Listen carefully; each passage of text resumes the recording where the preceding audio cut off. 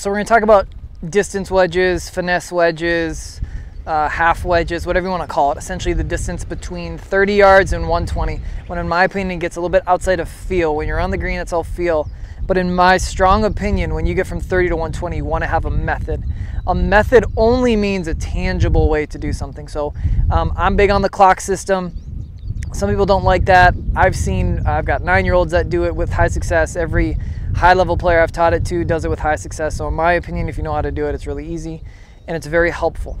So to just feel the shots, they work okay if you make, to make threes.